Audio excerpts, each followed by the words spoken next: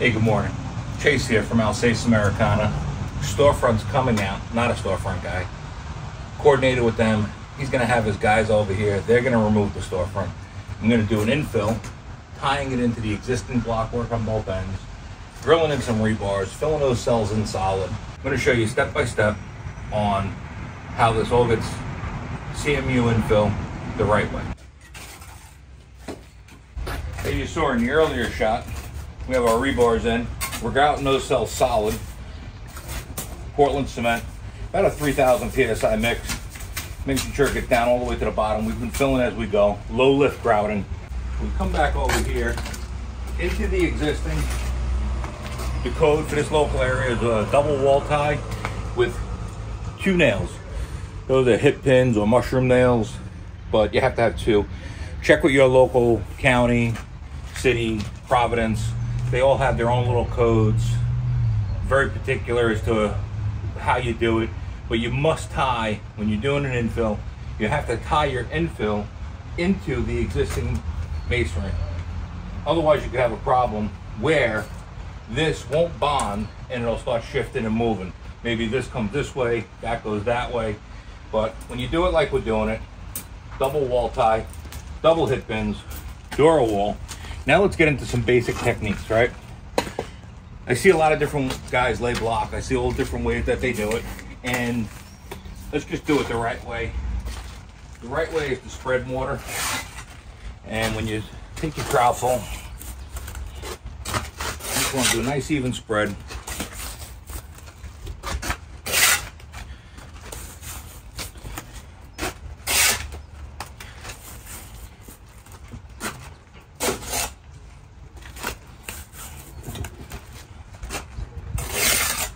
When you're buttering the ears of the block, very important.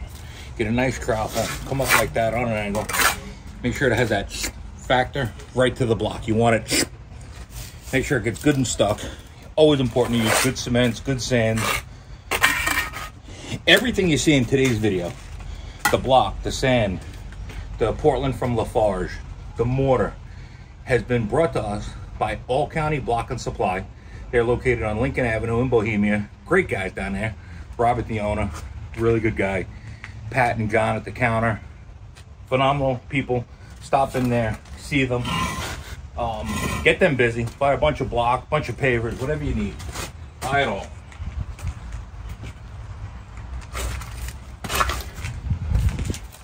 And now you got your squeeze mortar. You take it away. You're holding your trowel on a basic 45. You clean everything up. Make sure you're good and level. I'm gonna go with another block here. And then I'll use the Stabilia level. We'll get everything good and level.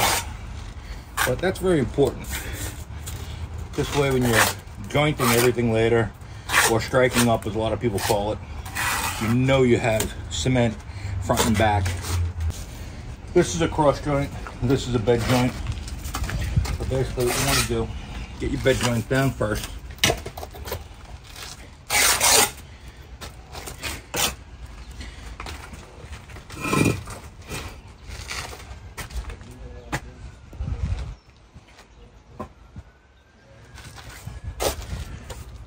Again, take the trowel on a 45, clean it up, make sure your joints are full. Before you get too far ahead, we're going to take that 4-foot level by Stabilia, swear by them, best levels in the business. You want to have one of every size, and not just for masons.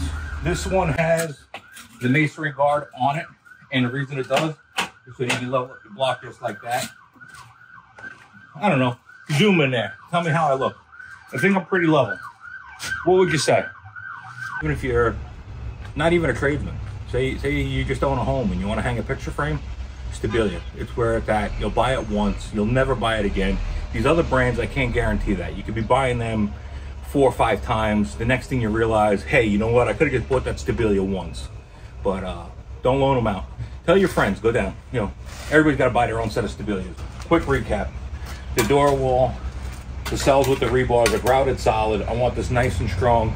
God forbid a car comes through here, smashes into this, we're not gonna hurt anybody on the other side. We have the proper spacing. We have the proper tie-ins as you've seen in the other shot. We're using phenomenal cements by Lafarge. Those guys are great. Very reputable product. Never had any issues with them. Everything you see in every single shot today has been brought to us by All County Block and Supply. Great group of people. Again, Carl's from West Rose. And we're gonna get busy here. We're gonna keep going. And just so you guys know, I mean, this mortar on this trowel, it's important because when you bring it up over your head, you need a good cement. You don't want to wear your cements, but you want to make sure they stick, grip, and do the job that they're supposed to do by holding the block together. Well, we got done with the CMU infill today, keeping the job site clean with a broom from Quickie. Over here where the wall's wet, you can tell it's been grouted. That's why these cells are wet, they're full of grout.